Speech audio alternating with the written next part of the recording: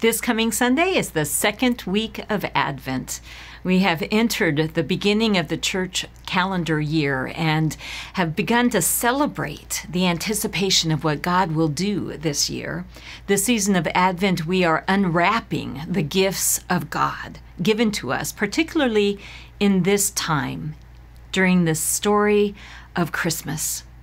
And so this Sunday, we're looking at the story of Joseph hearing from the angel and recognizing that in his angel's message, Joseph has the choice to participate in what God might be doing in the world or to walk away silently. That's the same choice we have.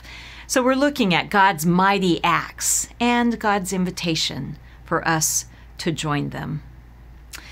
I also want to let you know that throughout the season of Advent, we have so many amazing activities going on, from concerts to special services, for activities for families and for people of all ages.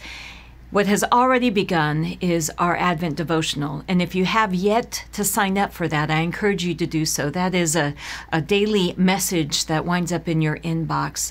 Really wonderful way to concentrate on God and all the gifts of the season through a daily devotional.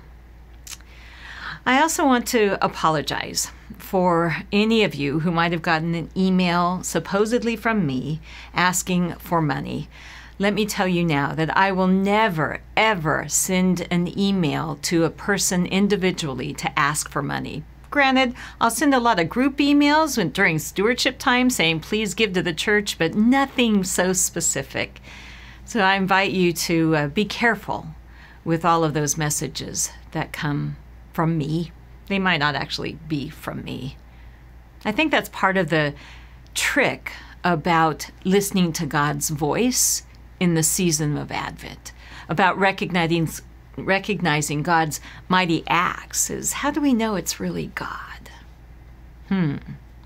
It'll be an interesting conversation for us on Sunday, and I want to leave you with this. It's a quote from one of my favorite professors, Walter Brueggemann, and he says this about Advent.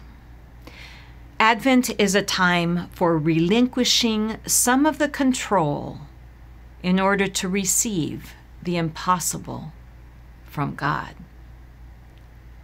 That's pretty powerful. We'll talk more about it on Sunday. See you then.